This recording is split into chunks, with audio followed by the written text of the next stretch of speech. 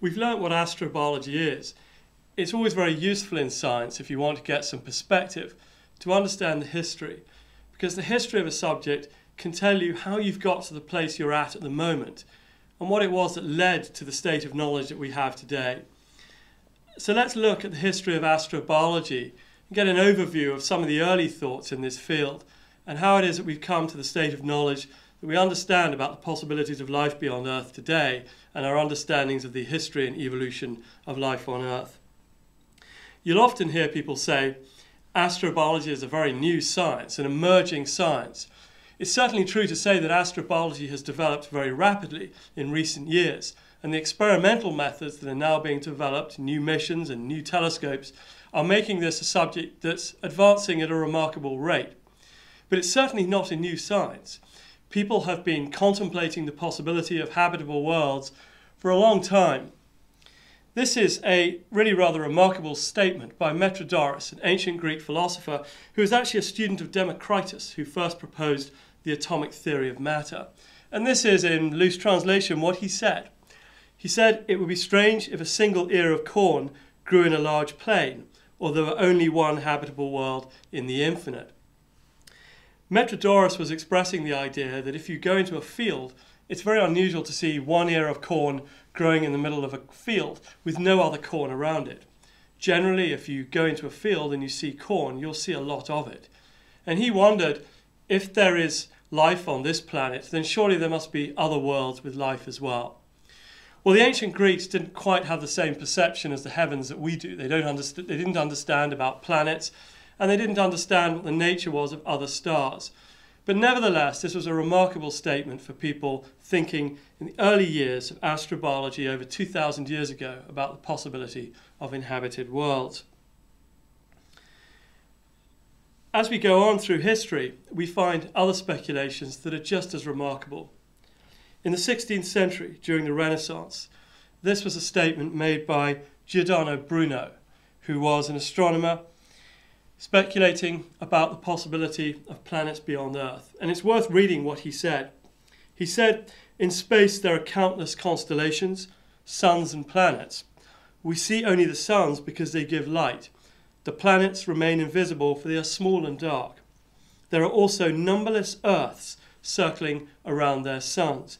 Now, if you think about this statement today, in an age where we are beginning to detect Earth-like planets around other stars, this is a truly remarkable speculation for the 16th century. I'm not a great fan of calling people fathers or mothers of particular fields of science. I don't think it does good things for the human ego. But if you really want a father of astrobiology, you would probably give it to Giordano Bruno, a person who speculated on the presence of other Earths orbiting other stars in the 16th century. Bruno, unfortunately, was burnt at the stake in 1600, not just for his astrobiological speculations. He did other things that incurred the wrath of his religious superiors. But he was the first astrobiologist, at least, to meet his fate, speculating, amongst other things, about life beyond Earth. The invention of the telescope allowed us to go beyond these speculations, to see planets around other stars and to start to form more empirical ideas about whether other planetary bodies could sustain life. And you might think that once the telescope had been invented, there would be a lot less speculation, because now we'd have real data about other planetary bodies on which we could base ideas and speculations. But in fact, remarkably, completely the opposite happens. Now we have telescopes, we can see other planetary bodies, but we don't have enough information to know what their environments are like. So now we've got all these new planets on which we can speculate about the presence of other life. And the invention of the telescope by Galileo, and you can see here one of the first images that he looked at, which was the moons of Jupiter, the 4 largest moons of Jupiter, now called the Galilean moons of Jupiter. This invention of the telescope and its widespread use led to the discovery of planets that caused speculation to run riot during the Enlightenment. This is a speculation by the famous scientist William Herschel, who wrote, whilst observing the moon, "By reflecting a little on this subject, I am almost convinced that those numberless small circuses we see on the moon are the works of the Lunarians, and may be called their towns." Herschel was observing asteroid craters on the moon, craters that seemed almost perfectly circular, so circular they couldn't possibly have been formed by natural processes. They must be the work of an intelligence, and he believed that the moon might be inhabited by Lunarians who were constructing these fortifications on the moon. And even Christian Huygens, famous astronomer, observed spots on Venus, Mars and Jupiter, spots that we now know are features of storms and deserts on the surface of Mars. And he concluded there were clouds and water, and he stated, "The taste of music with the inhabitants of Venus and Jupiter is at a high level, similar to that of Frenchmen or Italians." Now, these observations today seem crazy to us, and they seem crazy particularly because they came from extremely erudite scientists that achieved remarkable things in their field. But it shows how, with a very limited set of data, people began speculating about life on other planets. And I should say that these speculations are also a warning from the past, a warning about being too optimistic in astrobiology. And we should be careful today in learning the lessons from our forebears about over-speculation with very little data. Even in the 20th century, speculation runs riot. Percival Lowell, an astronomer who observed lines across the surface of Mars, an optical processing trick of the human brain, which he interpreted to be canals built by a desiccated, dying civilization on Mars, trying to channel water from the polar ice caps to the equatorial regions of Mars. And he observed these canals over and over again, and so convinced was he wrote this: "Every opposition has added to the assurance that the canals are artificial, both by disclosing their peculiarities better and better and by removing generic doubts as to the planet's habitability." The first person really to connect habitability with intelligence on a planet in our own solar system. We now know, of course, there are no canals on Mars. Percival Lowell was deluded by his observations, but it shows that even in the 20th century, people thought there might be intelligences on other planets in our solar system. Aliens still grip the human imagination. You only have to watch films produced by Hollywood and other production companies around the world. Aliens are pervasive throughout popular culture, from Star Wars to the Extraterrestrial to the War of the Worlds, and on it goes, a long list of aliens that we've seen in films. So you can see how optimism about astrobiology, and particularly intelligent life, still grips the human imagination, and we have to be very careful to separate what our imagination wants us to believe and what the data, what the knowledge that we have from telescopes and missions is really telling us. That's a very important lesson in astrobiology and indeed in any science. In the 1950s and early 1960s, the space age began to unfold, and with it the possibility of sending spacecraft to other planets. And we started to get views from spacecraft orbiting Mars and Venus, and these views were rather depressing. On the left-hand side there you can see an image from Mariner 4 from 1965, and Mars looks like a dead desert. There's no obvious canals there, no intelligent civilizations. And on the right you can see an image taken by the Soviet Venera spacecraft that landed on the surface of Venus. And again, no Venusians playing music like Frenchmen or Italians, just a dead planetary surface. And these visions of our solar system really caused, I would say, almost a sense of depression even amongst scientists during that period about the possibility of life throughout our solar system. No evidence for civilizations, not even any evidence for simple life forms, even microbial life on these planets. And so the early years of the space age were a period where people began to backtrack in their optimism about life beyond Earth. But ironically, as these spacecraft improved and as our cameras improved, we began to see details that suggested that we might not be quite as negative as we thought we needed to be in the early years of the space age. People began to see valley networks on the surface of Mars, outflow channels that suggest liquid water on the early surface of that planet. And now we know quite conclusively that there was much more abundant liquid water on the surface of Mars early in its history. And as we saw earlier in this course, liquid water is necessary for life as we know it. So the presence of liquid water on the early history of Mars, in the early history of Mars, suggests that this is a planet that may have been habitable for life. This is a remarkable image of Jezero crater on Mars, and you can see an ancient Martian river flowing out into a crater, and these deposits that are essentially deposits of sediments in a delta. This is an ancient lake on the surface of Mars. Could it have harboured life? Well, this is one of the questions that we're looking at. But as the space age developed, so astrobiology has moved into perhaps a more optimistic stage of considering the possibility of life beyond Earth.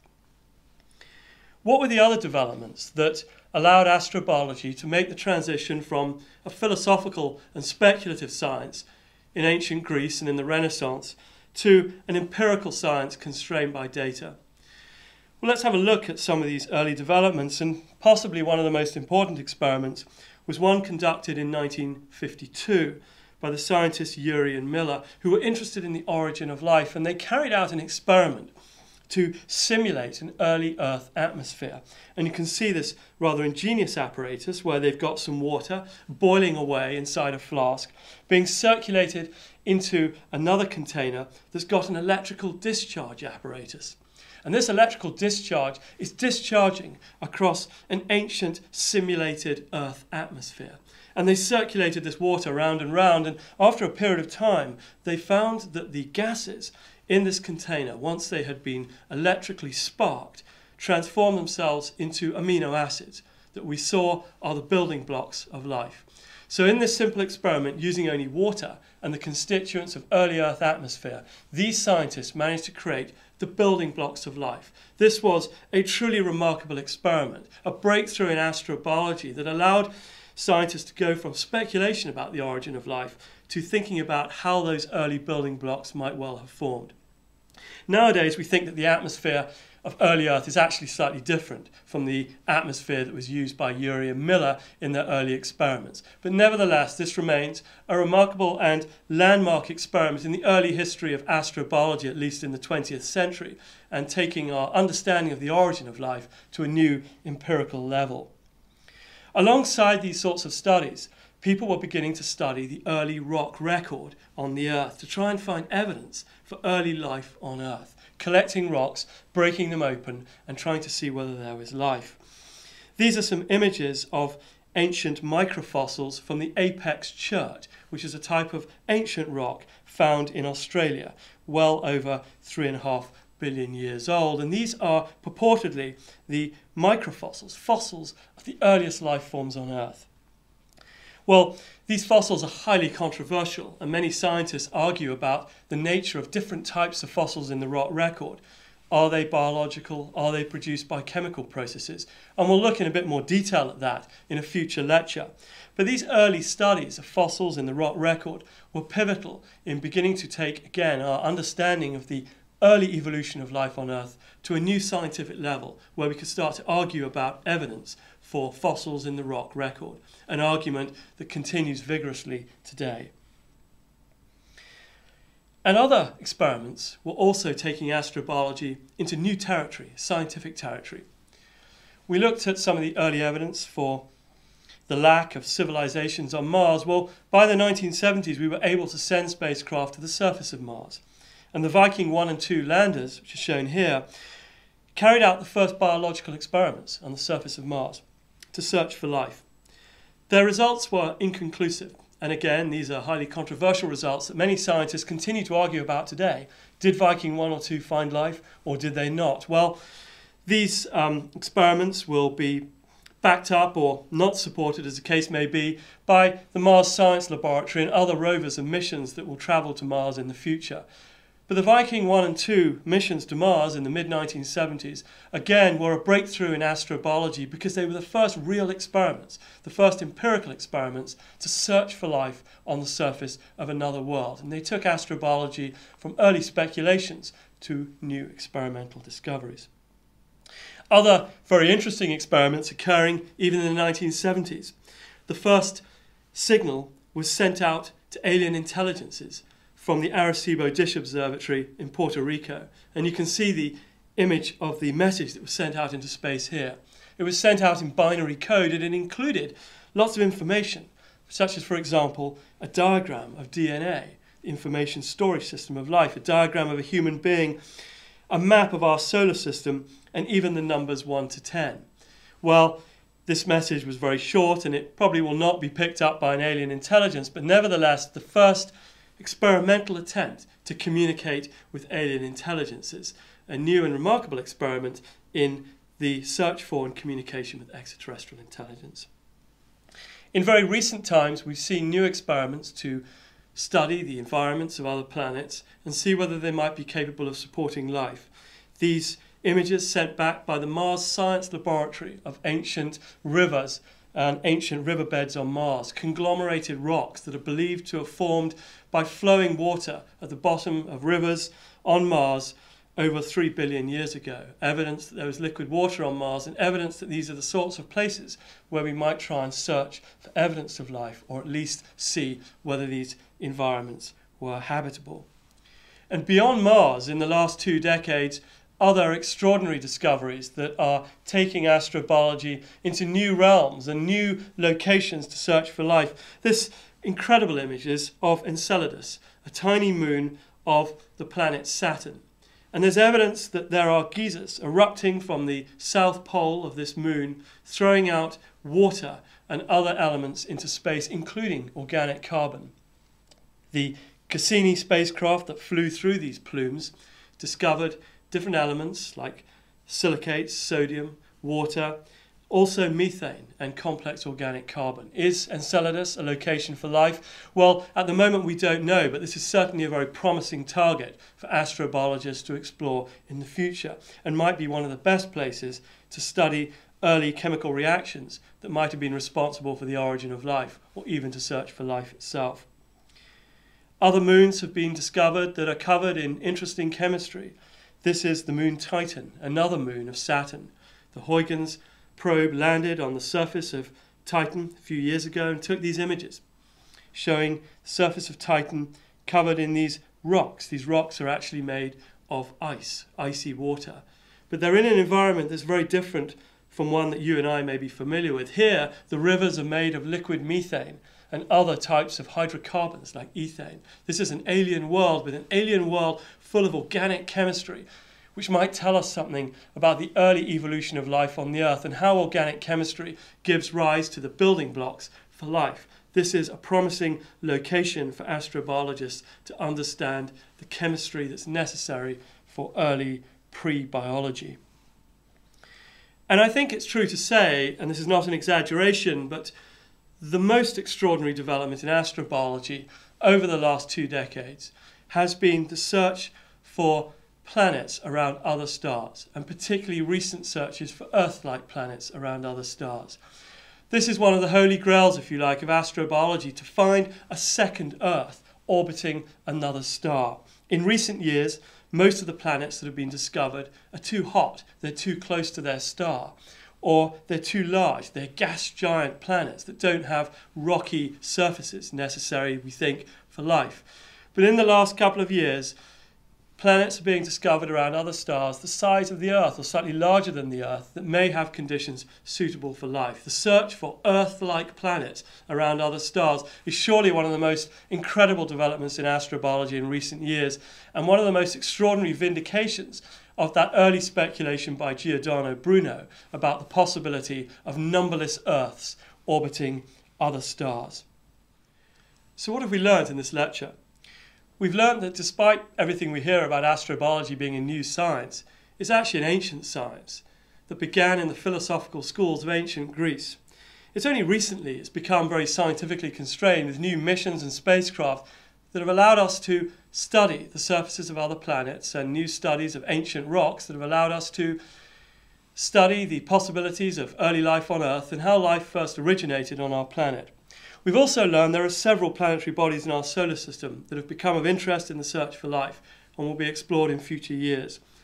We can now hunt for Earth-like planets around other stars in our galaxy, opening up vast realms of space to astrobiologists to search for life and study whether the experiment in biological evolution that has occurred on the Earth may have occurred somewhere else. I think we can say without a shadow of doubt that the future will hold many remarkable discoveries and surprises in this rapidly developing field of astrobiology.